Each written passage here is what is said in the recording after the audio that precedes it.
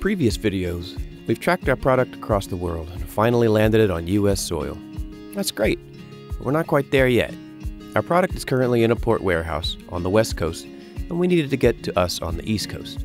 We've got two basic options, rail or truck. Rail is faster, can carry significantly more weight, and is less expensive. A truck gives us more control and has fewer checkpoints.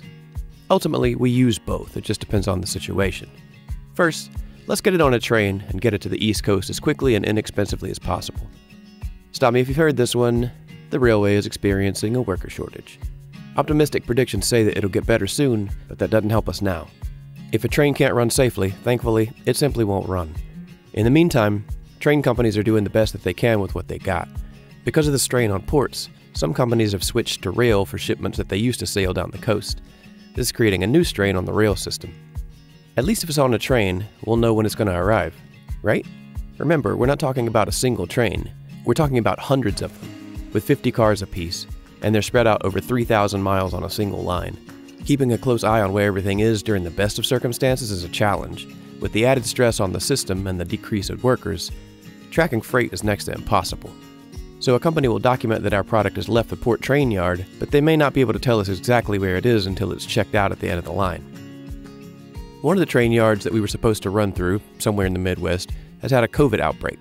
Nationally, we're starting to get a handle on it, but even now, outbreaks are continuing to pop up. For the sake of speed, let's say that we were diverted at the last minute to a different train yard and avoided the extra few days of stoppage. But just know it could have happened to us. End of the line. The train pulls in and is ready to be short-handed. This part's boring. We'll fast forward again through the part where the freight gets off the train and is ready to be picked up by a truck. Unfortunately, Horizon can't just go get it with our trucks. The Port Authority is very specific about who can and can't pick up containers. We work with a lot of great companies, and we have a good network for this. Keep in mind, Horizon hasn't actually touched any of the flooring yet. But the next stop is our warehouse. Our suppliers have worked very hard to get the floor to us, and now all they have to do is reach out to their contacts at the trucking company and find out that they are short-handed. To no one's surprise, the trucking industry is currently undergoing a massive worker shortage. There are also issues with keeping the trucks running. Remember all those ships sitting at the dock waiting to unload?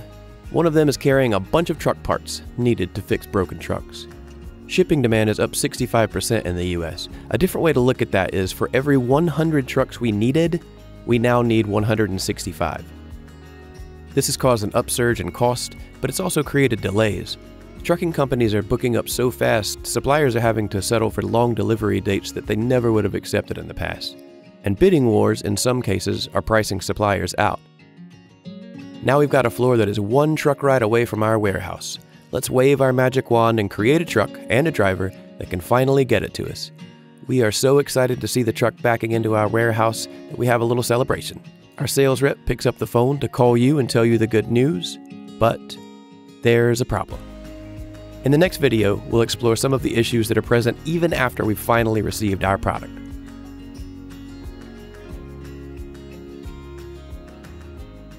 Horizon Forest Products, the hardwood experts.